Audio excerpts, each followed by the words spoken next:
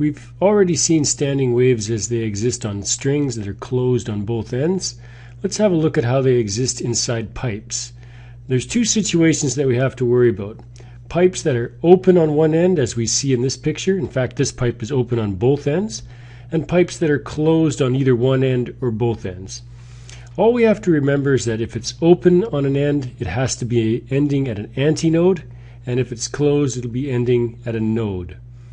All of these pipes are open on both ends, so either side will have to end on an antinode for a standing wave to exist.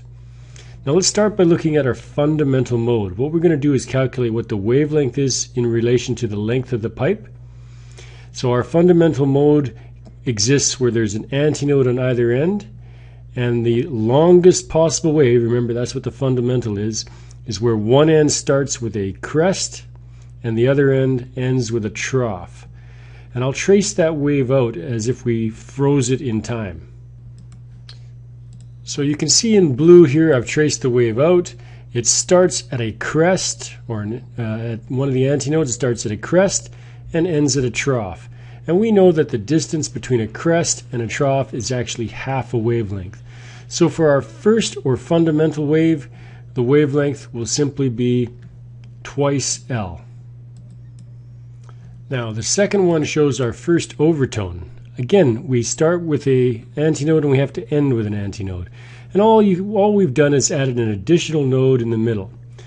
We see that if we follow one wave completely through, it starts at a crest, goes down to a trough in the middle, and ends at a crest.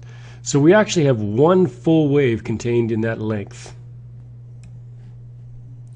Now the third one's a little bit trickier yet. Let's follow it through. Starts at a crest, ends at a trough.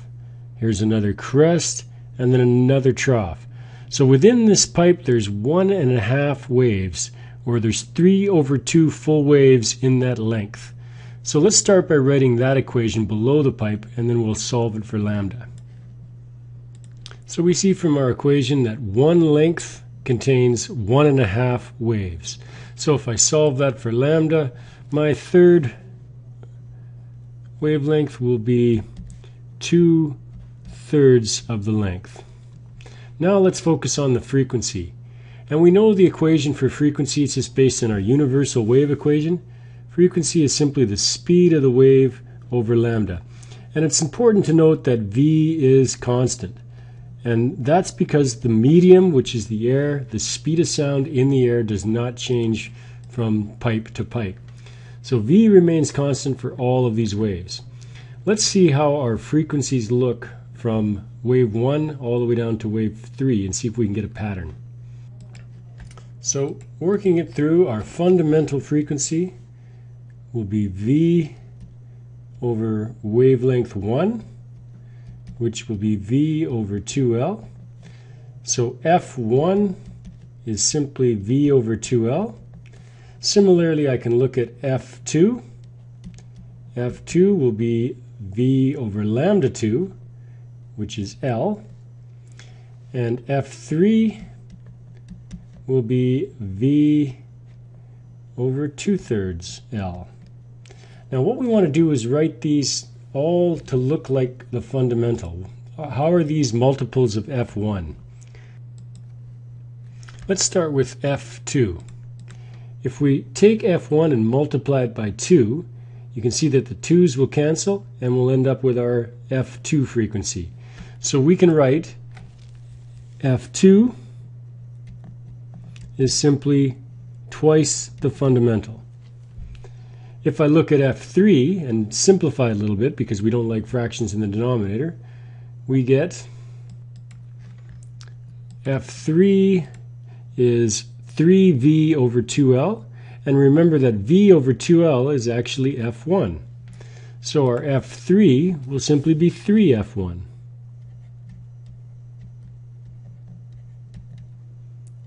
So you can see a pattern.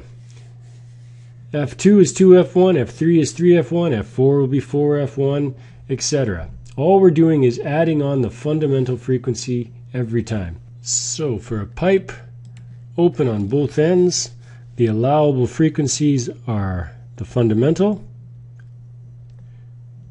twice the fundamental, 3 times the fundamental, etc. Exactly the same results as if we had a string closed on both ends.